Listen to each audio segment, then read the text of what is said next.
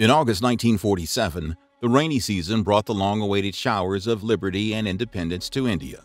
The whole country was in the mood of celebration and revelry until a train arrived at the Old Delhi railway station. The train looked ghostly and reeked of death.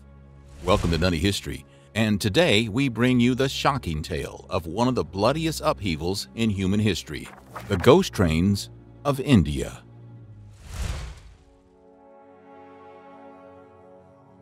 Just like the great US of A, India, too, was a victim of the nefarious British colonialism.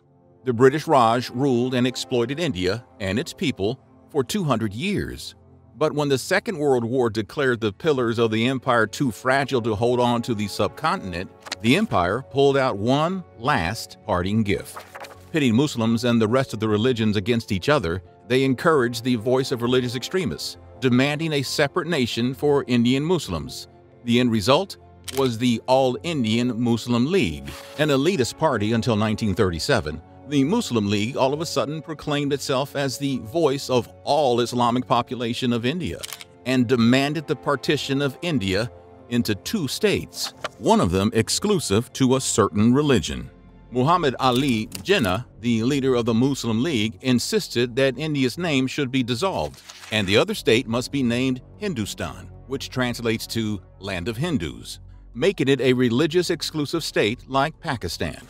However, the rest of India declined that suggestion and chose to be a secular state where Muslims were welcome to stay if they desired.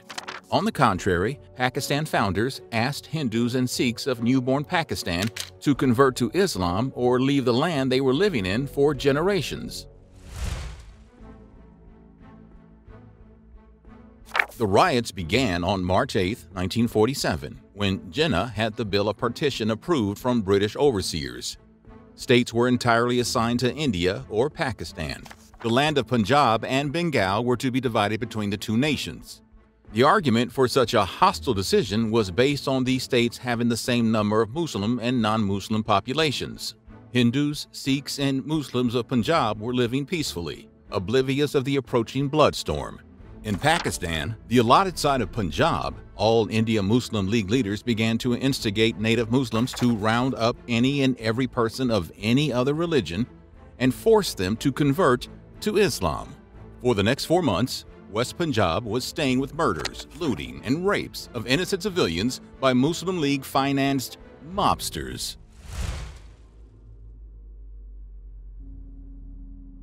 Shell-shocked to see their own neighbors turning on them, Hindus and Sikhs were forced to leave Pakistan. 30 trains were arranged to carry refugees from one side of the border to the other. However, as these trains were preparing to depart with refugees stuffed like cattle, religious extremists arrived at the stations and charged at the trains. According to Pakistani-American historian Aisha Jalal, these mobs were monetarily subsidized by the Muslim League and carried out one of the most horrendous massacres in human history. Helpless passengers were cornered in train coaches as the zealous mobs invaded and started reaping people with swords and sickles like ripe crops. Corpses fell on top of other corpses, creating heaps of dead bodies.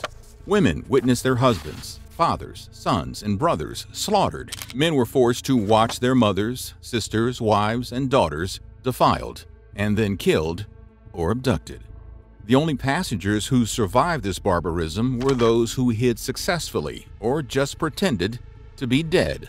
When the trains arrived in India, a lot of them were too scared to come out and ask for help or water.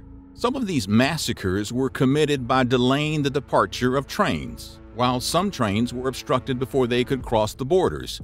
Others were looted while moving through Pakistani territories. Most passengers didn't just lose their home, wealth, and relatives, they also lost their lives and dignity.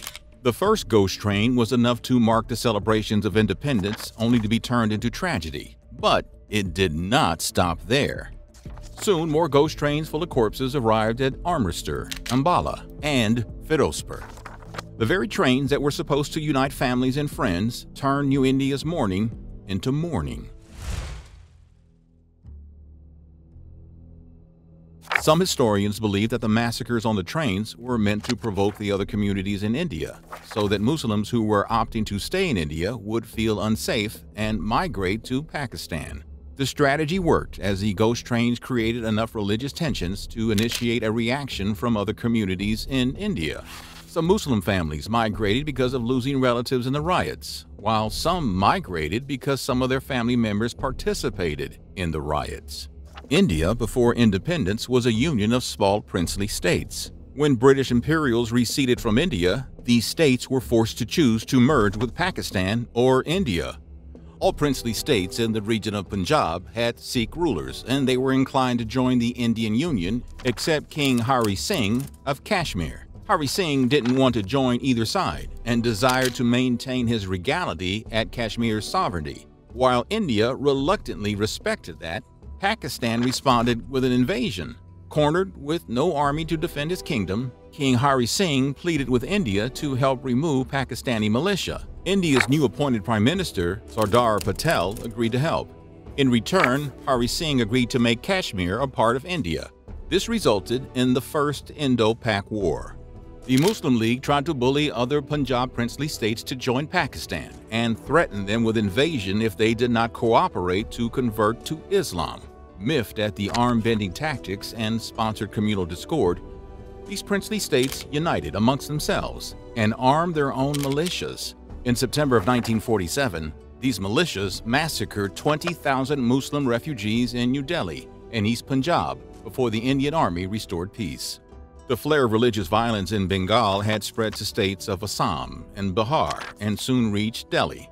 India was on fire, flooded with riots from the western border to the eastern border. As millions of people lost their homes and loved ones, the British regime spectated. Yeah, they just watched while waiting for their return to the United Kingdom.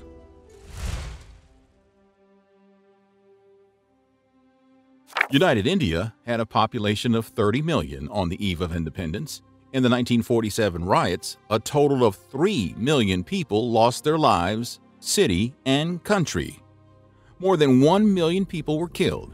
Heavy civilian casualties, followed by a war, sowed the seeds of animosity and dispute between two neighboring countries. Despite all this, those who survived yearn to go back to their ancestral homes, but they are forbidden aliens to the country they were born in.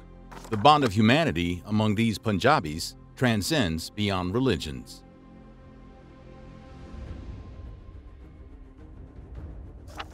Our own staff writer, who wrote the script of this video, would not have been able to write it if rioters would have found his grandparents on one such ghost train.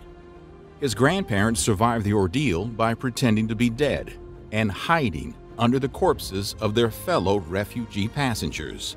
They traveled in a train full of dead people while holding their breath for 400 kilometers, only to break down and collapse on Delhi's railway station. They still had the challenge of restarting their lives with nothing but a lifelong trauma ahead of them. Do you think the India-Pakistan partition was avoidable, or was it really necessary? Tell us in the comments, and thanks for watching Nutty History.